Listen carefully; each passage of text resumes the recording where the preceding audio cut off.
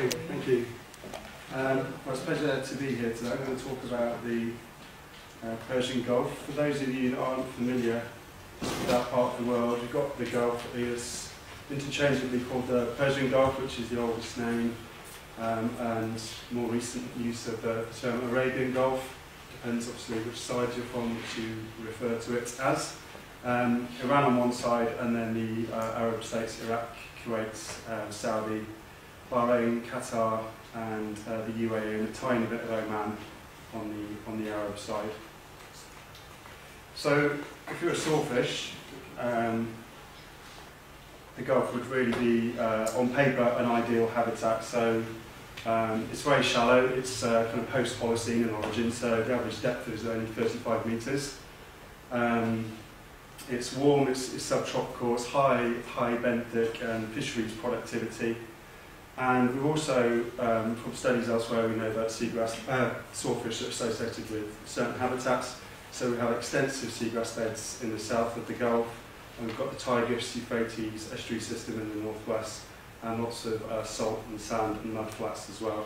And there's more limited mangroves in Iran and a little bit in the UAE as well, but not extensive mangroves. So good environment on paper, but what about researching them? Data poor environment for all elasmobranchs in general. So up until the past 5 years, when we started to document diversity, really very little on anything to do with elasmobranchs. Not recorded in government surveys. If they are recorded, they're just lumped together with sharks and rays.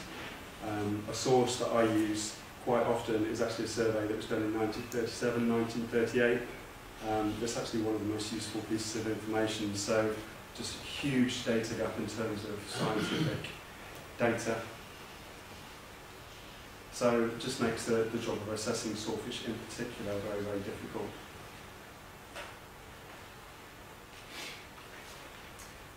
So we're forced to kind of scratch around for these scattered records, and this just takes a huge amount of time. I'm based in the UK.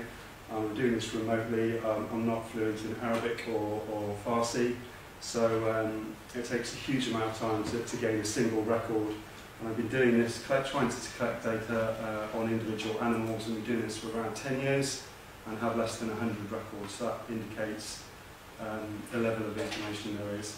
So you're going, trying to get individual records of saws from people's homes, very occasionally from museums. The state of museums is very poor. The state of preservation, you can see from that animal from Qatar, very badly preserved, inaccessible museums. You often have to rely on material in shops, things like this that you'll occasionally see. So we don't have scientific data. The actual individual records of animals are few and far between.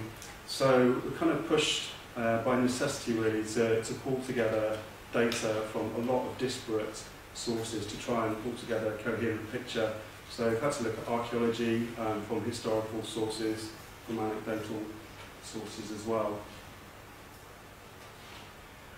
So just in summary, just to start off, we definitely got good records of Zeestron and Cuspidata from the Gulf. We know they're definitely there, or they were at least there. And the Gulf is right on the edge of the range of Microdon, or Pristis now, sorry, just outside the Gulf, and I think there's records of Clavata right up to Pakistan, so a possibility of 2 further species as well. So if we look at the historical status, the vertebrae of sawfish are very distinctive and very easily identifiable from remains of their conjectins. So there's been some really good zooarchaeological work along the southern coast of the Gulf, and that's documented that these sawfish vertebrae are found all along the Gulf Coast from start of civilization, really, 5000 BC, right up until sort of 1700 AD. So that doesn't indicate that this was a rare species. So being used, and in some cases, at some sites, they're actually common remains, so possibly even targeted. And then, again, looking at alternative sources of information, this is from about 13th, 14th century geographer And he describes and provides an accurate illustration of sawfish occurring up in the estuary around the Iran, northwestern Gulf area, and then being described as numerous, and young animals being described, small animals. And then in the 1800s as well, when Western explorers and naturalists and colonial administrators were going there, they were noticing large animals, abundant animals, and recording a number of colloquial names as well for them, the sawfish locally. And pearl diving, one of the first real industries in the Gulf, had thousands of divers in the water grubbing around on the seabed for months and months at a time, and shark bites did occur, but the divers were documented as not being particularly afraid of shark bite, but they were afraid of injury from sawfish, and there were reportedly documented records of people being cut in half by them. So starting to look a bit near the present day, documented record from the US Hydrographic Office when it was doing a pilot of the Gulf, and they documented an island off the UAE that had entertained or supported a targeted fishery for sawfish for a couple of months. And again, looking at alternative sources, there was a British diplomat, the commissioner for Bahrain when it was a British colony, and this was around the 1930s, 1940s, and he actually accurately described sawfish sores and made that observation that beaches were literally covered with sawfish bills. And he even went as far as to illustrate the frontispiece of the book with an accurate picture of the sawfish.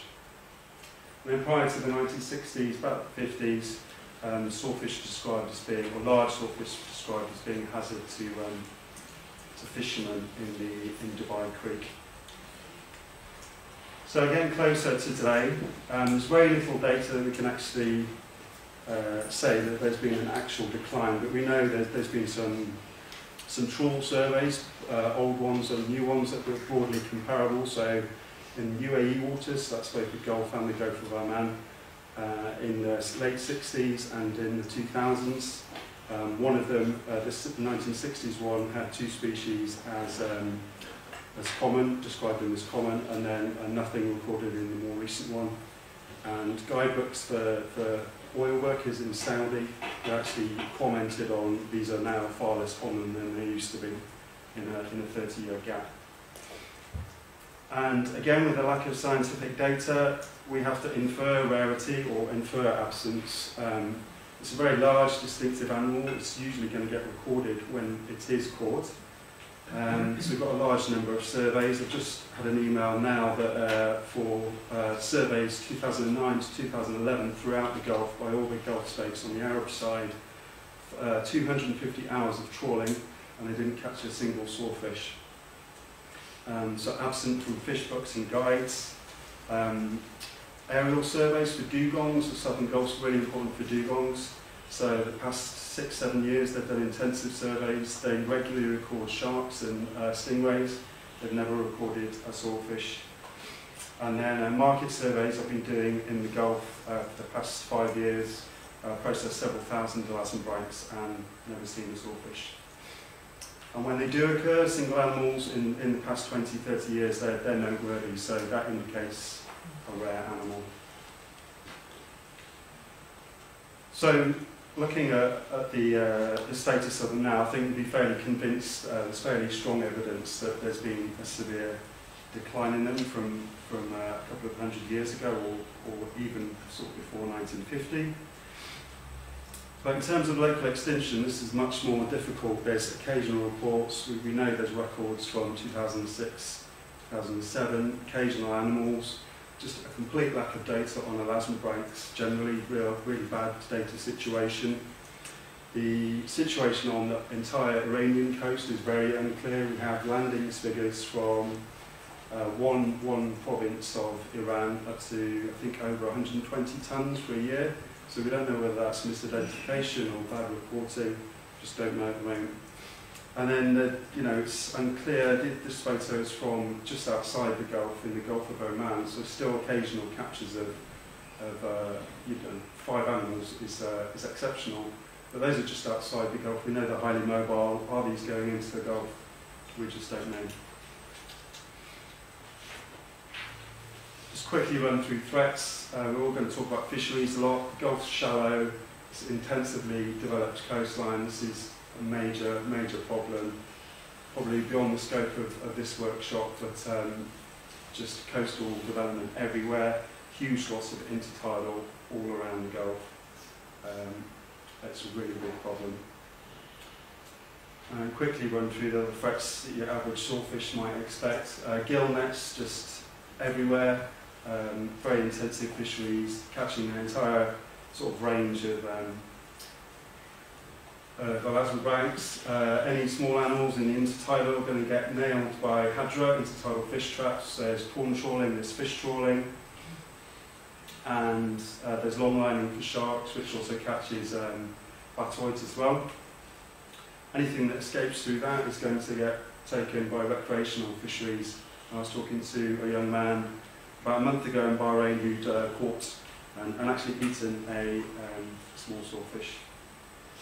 So there has been some progress. The Shark Conservation Society, UK-based charity, they've lobbied local governments, so they've secured protection in Qatar and Bahrain recently, hopefully Kuwait in the near future, and then possibly thinking about broader coverage later on. And that's resulted in having to get posters done in multiple languages. A lot of the fishers in the Gulf aren't necessarily from Arab states or around. There's a lot of expatriate fishers there. So in terms of conservation priorities, I think the main one, and I think for globally, is just getting sawfish on the radar. They're iconic species, they're very distinctive, but if I went out in the streets and asked someone what is a sawfish, I think a lot of people wouldn't know. That's a given, really. I think just simple desk-based research, interview-based research, funded MSc projects would be really important in own language. So, of one MSc by an Iranian student, for example, would just plug that data gap. And that's it. Thank you.